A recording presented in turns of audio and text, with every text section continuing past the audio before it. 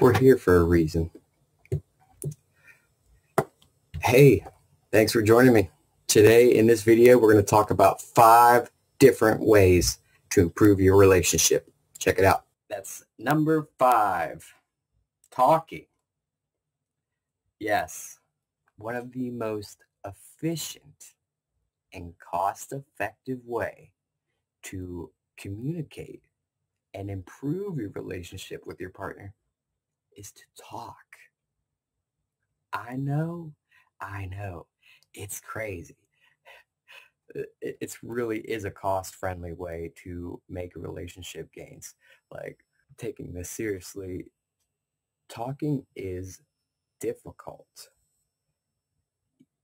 A good conversation is held between two people, a meaningful conversation.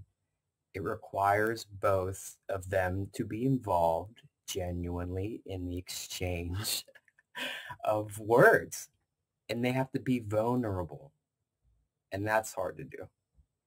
So that's number 5, to get that deep connection, talk. Me.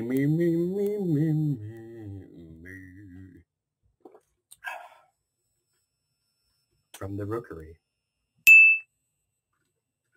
Number 4. What is number 4? Oh, yes. Doing stuff together. Yeah, you're in this relationship and you have to do things together. I think you need to find hobbies that you both enjoy, or at least both can tolerate to a moderate amount. I think this time the mundane and the grocery shopping and the dishes and the laundry, that time together, I still value that time, and I think that time is important for the two in the relationship to have. But it is also important to challenge yourself as a couple and do new things and do stuff, and key point being having fun doing it together. So that's number 4, doing things together. Number 3. Number 3. Find your routines. Some people hate routines. There's something comforting in a routine. Identifying your ebb and flow in a relationship is really cool. Everyone's style and grace as a communicator is different, and you have to experience the time with that person to understand what they're like and what communication is to them. Find your routines. Okay, number 2. This is one of my most favorite. Oh, of course, self-love and daily affirmations. I think if you haven't really heard of self-care or self-love, you really need to stop watching this show and go do some actual research and learn what those 2 things are, because I feel like they're educate yourself. This is a very important step. How can you commit to love somebody else and care for somebody else entirely if you can't understand yourself and love yourself for all your faults and all your failures?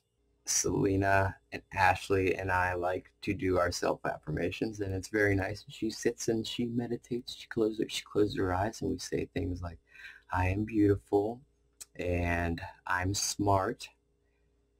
Today, I'm here to tell you, whoever's watching, you are enough.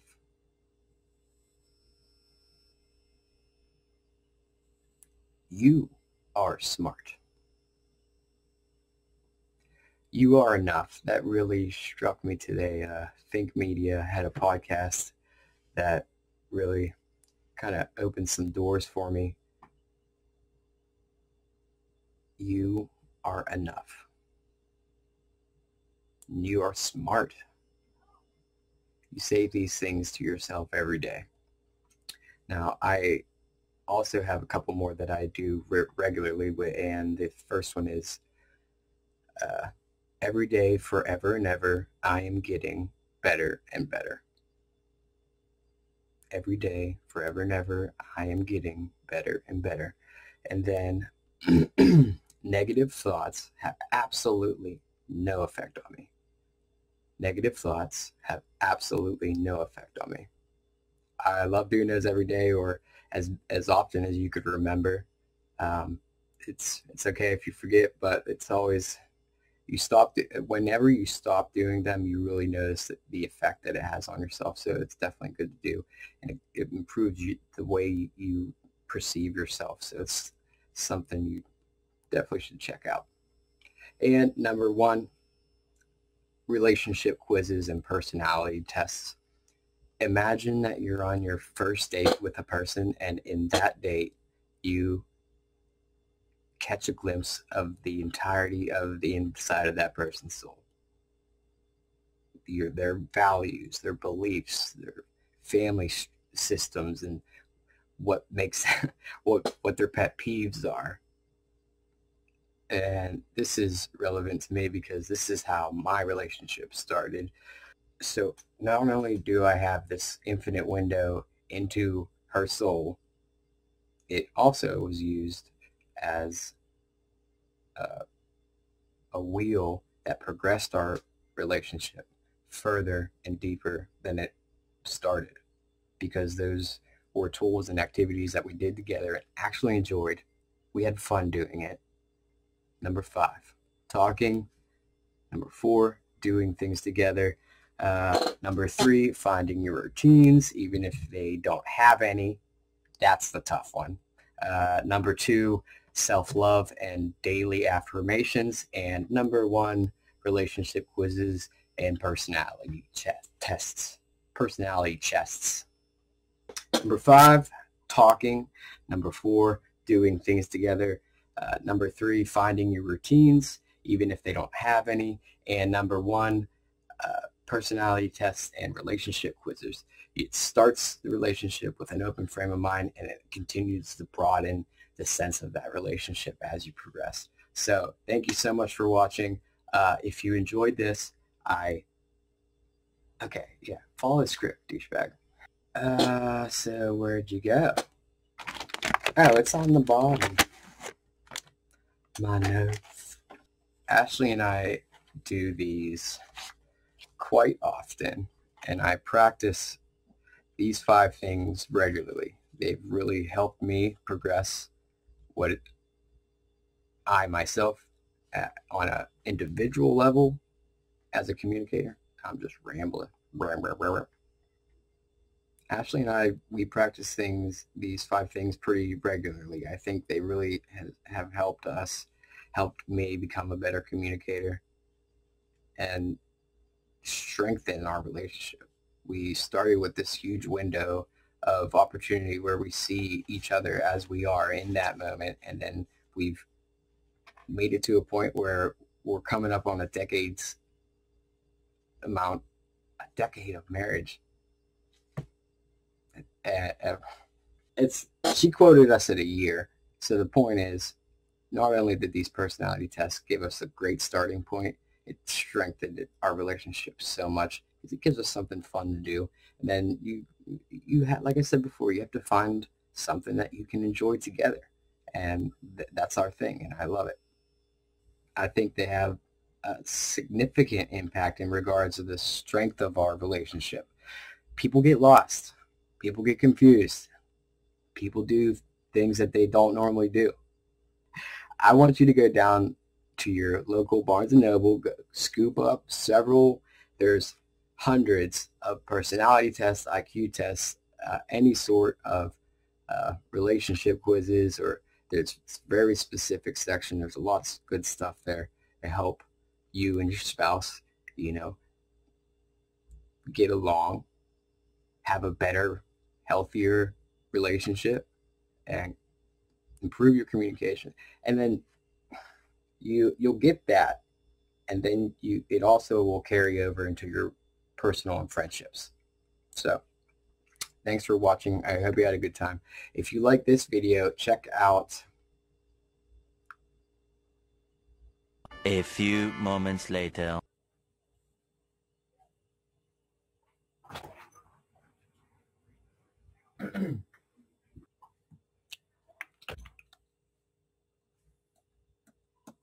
Oh yeah, What should they watch?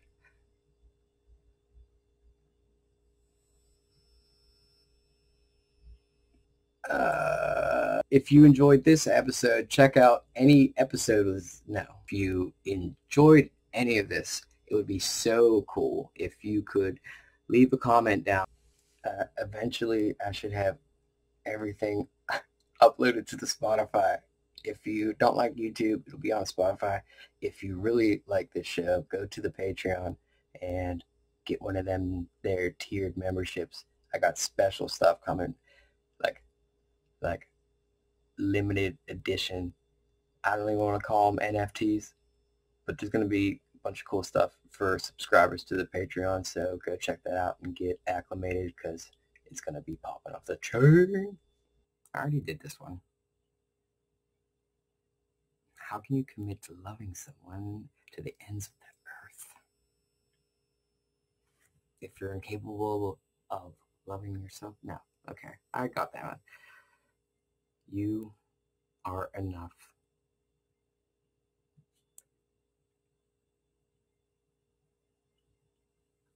Okay. Jeez. He had a receding hairline at age 10. Kool-Aid or Capri Sun? Anyway, Kool-Aid. I grew up on personal Kool-Aid. experience. Grew up on Kool-Aid, Yeah. but I picked Capri Sun because, again, like the Nickelodeon thing, it was the coveted item. Kool-Aid isn't the same now. What do you mean it's not the same? It's No. powder. No, it's less sugar in it Packet. now. Oh, But packets. growing up, what I drank was Kool-Aid. What I wanted was Kool-Aid. When it was made, it was 2 cups of sugar or something like that per pitcher or whatever. 1 cup. Was it 1 cup? Yeah, Oh, 2 okay. cups of sugar. That's a frick 1 ton. cup. Frick ton. Well, no, we always made more than 1 packet at a time. Oh, So that's okay. probably why. Yeah. But Kool-Aid was always the drink. On a hot day, perfect. Simpsons or Family Guy? Simpsons. Duh. The Muppet Show or Fraggle Rock? I was really... Both. That's not even a question. Those are both Jim Henson. They yeah, shouldn't but even you have to count. pick one. Pick one and You have to pick the Muppet Show. well, I don't have to. Well, I like, watched Fraggle Rock more growing up. Then the classic Muppet Show was in like the 60s, 70s. You know what I mean? That wasn't on when I was a child. But in the 80s, you had your Fraggle Rock. And in the book, The Philosophy of Jim Henson, Fraggle Rock, and the reason he created Fraggle Rock and was so gung-ho and wanted to create it because he wanted to create a perfect world where everyone was accepted. And that, in Jim Henson's mind, came out to be Fraggle Rock. Fraggle Rock. Yep. Coke or Pepsi? Cocaine. Coca-Cola or Pepsi Cola? Well, cocaine. I mean, Coke, when it had cocaine, maybe I would have liked it. It still does. Okay, 7-Up, I put. Just make up your own answers. I don't drink either. They make me vomit. LA Gears. Oh, I skipped school with Pepsi when I was in high school. What do you mean you skip school with Pepsi? I would drink it the night before, and I'd be vomiting in the middle of the night. And my mom would be like, clever. okay, yeah, you can Nice. stay home. Nice. LA Gears or Airwalks? I put Airwalks, but I prefer Converse. Well, what are LA Gears? I did own a pair of Airwalks at one time. It was totally Airwalks. That was like the most LA coveted Gear, shoe ever. I think they were the ones that lit up. Aren't they the ones that shoes that light up? Until Every brand of later in shoes life. has made high tops, but like those are like more expensive. The LA Gear didn't last as long, I don't think, as Airwalks. Airwalks is more of the skater shoe, I think. Yeah, well, most certainly, yeah. And Airwalks was, I believe it was the cheaper version of like the Vans at the time. That's probably the only That reason. was the Vans of the time. Airwalk Vans had was to still have- around then. Airwalks had to come before. No, look it up. I want to say Airwalks. Vans has been around. Just like Converse has. Okay, 1986 on Airwalks. Okay. Oh, shit, and Told 66 you. on Vans. Damn, Man, yes. they're old. Yes, they are. I had no idea. Yep, definitely. Brothers Paul and Van Doren and Jim Van Doren, along with partners Gordon Lee and Sergey Delia, opened for business at 704 East Broadway in Anaheim, California, March 16th. They were money right there. So what Airwalks versus Vans? Type in. Airwalks were the one. If my mom bought them for me, and I had a pair versus Vans. What do we? Like, Airwalks were the cheap version of Vans, I do Oh, believe. well, Like, they were all skater shoes type thing, but one was more for style, and the other Here's was... Reddit. Go Old Faithful Reddit. Okay. Anyone remember wearing Airwalks instead of Vans? That yeah, There you you're go, right right. there. You're Thank right. you, thank you. What's that guy's name? The author's name? Give him credit for that shit. Yeah, sure. That is. Let's see. Cigar Dude. That's thank you, Cigar Dude, Yes, for thank you. reaffirming and establishing that Yeah, Airwalks they were affordable. were yeah, I guess so. Yeah, the Vans, you know. The Vans were expensive. Yeah. They are still expensive. Yes, they are. Unless you get them on sale, and then they're real shitty looking. Or you just get better shoes called Converse. Anyway, last question. Nintendo versus Xbox. I already know your answer. Mine was Nintendo, though. I figured it would be. Oh my gosh, yeah. Super Mario Classic. I mean, that's Paperboy. Yeah, We just talked about Paperboy. Yeah, I know all the classics. All of Xbox. But I've spent more PlayStation. hours on the Xbox One, the green and black Xbox. You were also than older and I had could more count. time when it came out. Younger and had more time? No, you you were mean? older when the Xbox came out, and you put more time into that versus when Nintendo first came Yeah. out. But Nintendo led the way, for real. They led the way for the Microsoft Xbox and the PlayStation. Atari did before that, but Nintendo versus Xbox, Nintendo's the winner. How many of these body oddities can you do? There you go. This one. Touch your tongue to your nose? Can you do it? Don't try it yet. I don't think you can. Go for it. No. I've done this before. I haven't tried it in a long time. I'd call that a touch. Yep. Ding.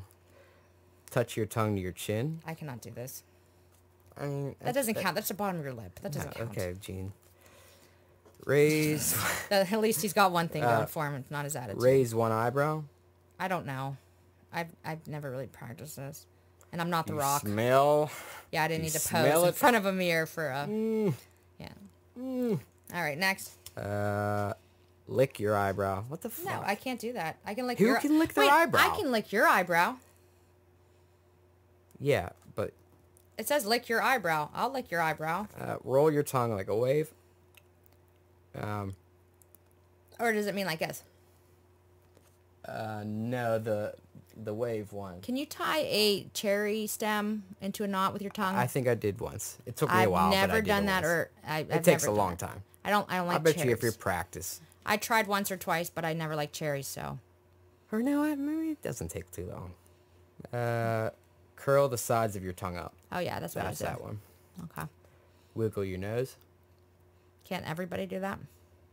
Or is that just wiggling? Oh, I guess we're wiggling flaring, our mouth. Flaring your nostrils.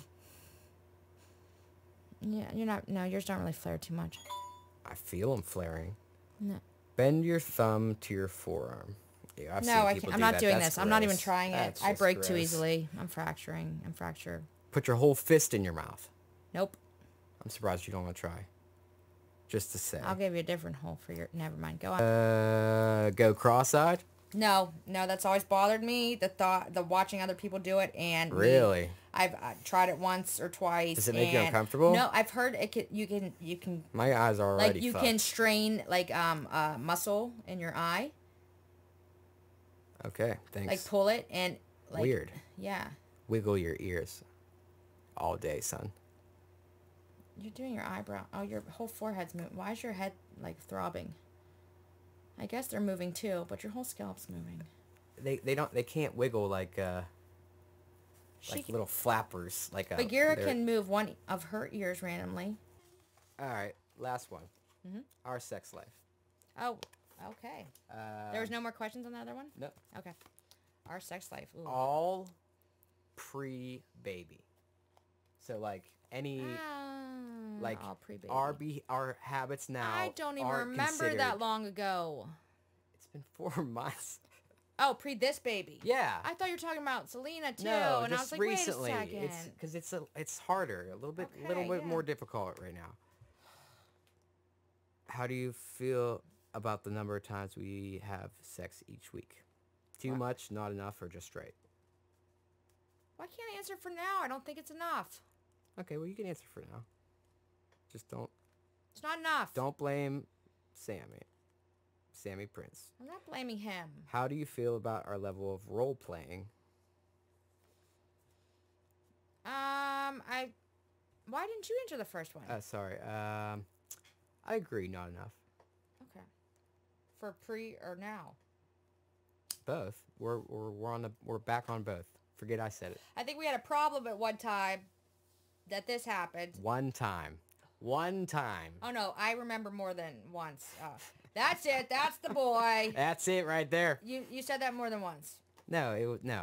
Oh yeah. No, I knew the time because we were clear. I was clear anyway. How do you feel about role playing? Yes. You said something about role playing. Wait, how do I feel about it? Period, or what? Our level of it.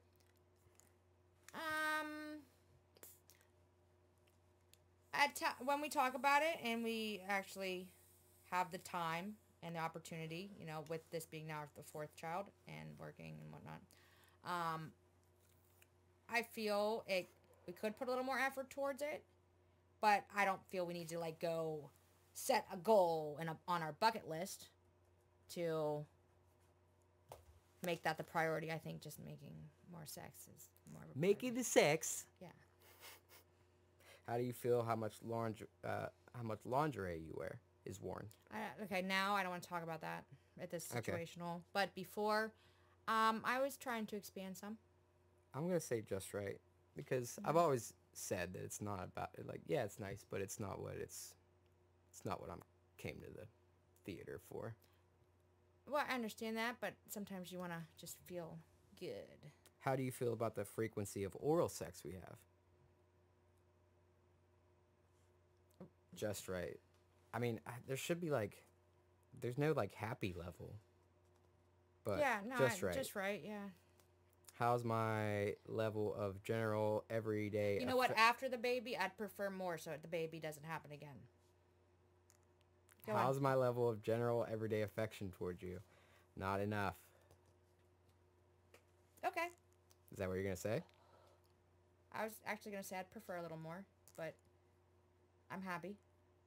So just. I mean, I want more sex, so I guess I want more affection. But as far as like kissing, hugging, all right, things like that, I'm okay with that. Be very careful how you answer this question. Which one? The one I just did? No. Oh. How do you feel about how often I give you massages? Right now? Well, the pregnancy, it makes it uncomfortable at times. Like, I can't lay the way I want to. No, how often I give them? I mean... Too much, not enough, just right. Currently? Yeah, we're doing the whole thing. No, Everything's I'm current. satisfied currently. Thank you, just right. How are we doing trying new things sexually in general? I'm satisfied with the trying of new things. Like I just said, I want sex more frequently. Yeah, like just right doesn't seem like the satisfied.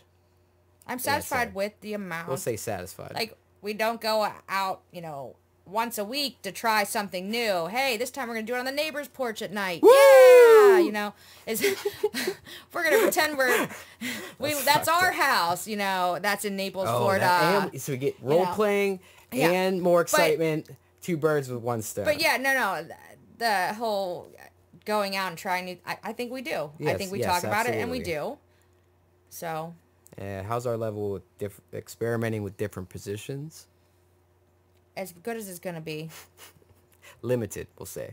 How do you feel about how often you initiate sex?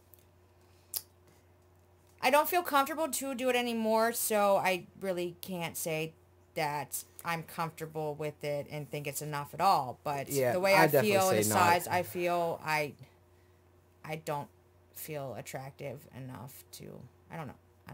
And I don't do it enough as I should. I don't know. I just, with my whole self, physically. How do you feel about how often I initiate sex? I think you did it more before I was this obese, so I'd prefer you go back to that level. Well, we've got a lot of X factors now. Yeah, well, we just have a big lump in the middle. I mean, that doesn't mean... Teresa? No, not the mosquito. We're not on vacation anymore. One. No, she's... No. No, I meant this. I know you don't want me to be uncomfortable. They say orgasms help you go into labor sooner and make an easier birth. So, I mean, the sooner the better. We should can try get it, every day. If we can get it out before January, I mean, for tax reasons, that would be great. That'd be great. Yeah. Yeah. You hear that, buddy? Tax purposes. You listening? Yep. Hey, that was a lot of fun. Yep. Yep. Oh, you're so cute. Can we shave soon, too? Yeah. Okay. You don't have to do it right now, but yeah.